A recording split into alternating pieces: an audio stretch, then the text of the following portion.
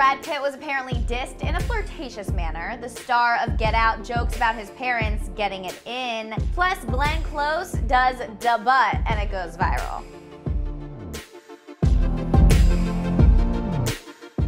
Hey guys, it's Ali for Hollywood Life with your Oscars 2021 roundup. But before we begin, make sure you've hit that sub, like, and bell button for all the latest news on your favorite celebrities.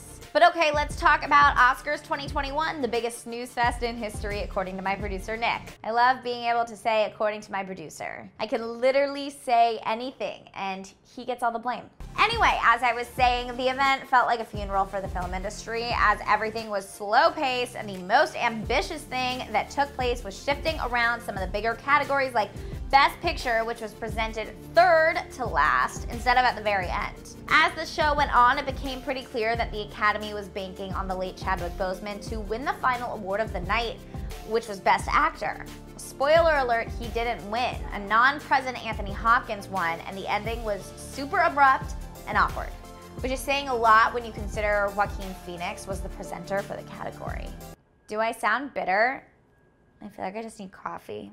But okay, let's talk about the real rare moments of levity, like Daniel Kaluuya's speech for Best Supporting Actor, which was about living and loving life right before thanking his mom and dad for doing the sex to create him. His mom was shocked, embarrassed, and it was both hilarious and adorable. The other big highlight of the night was Glenn Close showing off her Spike Lee knowledge in a weird film show tunes segment. She was played a song and then just spewed some facts about the film School Days and EU's debut before doing debut dance, which is basically senior citizen twerking. I'm not saying Glenn Close is a senior citizen, not even close. Also, yes, the bit with Glenn Close was apparently all scripted, and I hate that someone ruined that little magic that we got from it as viewers.